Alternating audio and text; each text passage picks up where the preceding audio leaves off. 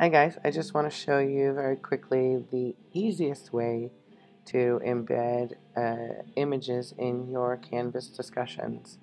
So here I am in my Canvas discussion. I'm going to hit reply right here, scroll down in my window a little bit, and I can type in my own words, right? I'm going to type my response here, and then I can drop down and hit this embed image button, and you'll see there's options for embedding an image from URL, embedding an image from Canvas. That's a little more complicated. You have to go open another tab and upload it to your own files and then pull it in from here.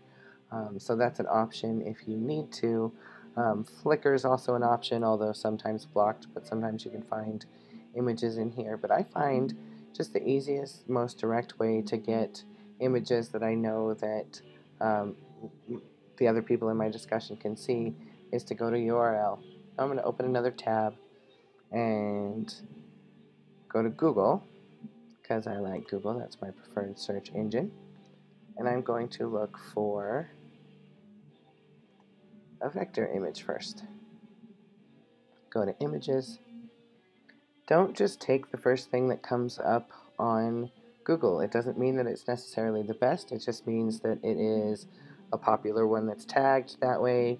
You never know, the creator of that image or the host of it actually might be paying for it to come up first. So really look for an example that is correct, and not just because it says vector, but because it represents what you've learned about a vector image. So this one catches my eye. Sure, I want to share this one. So I'm going to expand it. I never really do anything with the thumbnails, they're too little. So I expand it, and then I just want to right click and choose copy image address. I'm in Chrome, which I recommend. That's the browser that I show with all of my videos. It works best with our network. Now I'm going to go back over to the tab where my discussion is and place my cursor right into the box that says URL, and I can either go to edit and choose paste or do Command V.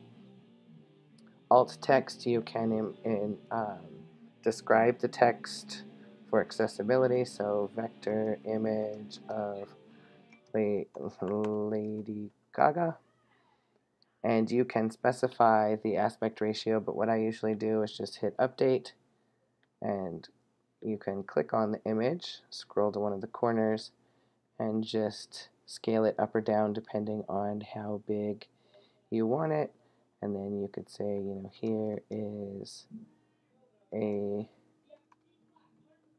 vector image, and then I could hit return and do the same thing for a bitmap, and then you'll see once I post reply it will show up. Occasionally you will find an image that once you post it doesn't show up, and that pretty much just means it's blocked and you have to go find another example.